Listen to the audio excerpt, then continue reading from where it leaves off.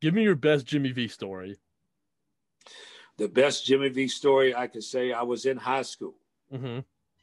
And we were playing in the Boston Shootout up in Boston, big AAU tournament. And I was on the Washington, D.C. AAU team. And then we played against New York. And everybody in the country wanted to watch D.C. and New York, two of the top cities around. They wanted to see them play. We won a triple overtime game at the Boston against New York. We coming in the lobby, and this crazy Italian guy, which happened to be Jim Valvano at the time, comes by and grabs me and Sidney Lowe and says, "Hey, man, I'm Jim Valvano from Iona College, man. I love you two guys.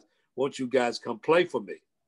So, we just said, we just kind of say, "Hey, coach, how you doing?" And so it's like a joke. A year later, here he comes, walking in the press conference.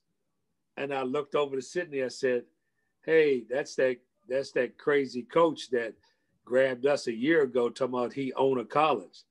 And he said, "No, that's not. He doesn't own a college. That's Iona College." And so that's my first story of Jimmy V and first encounter of him. I got so many of them. Some I can tell you and some I can't.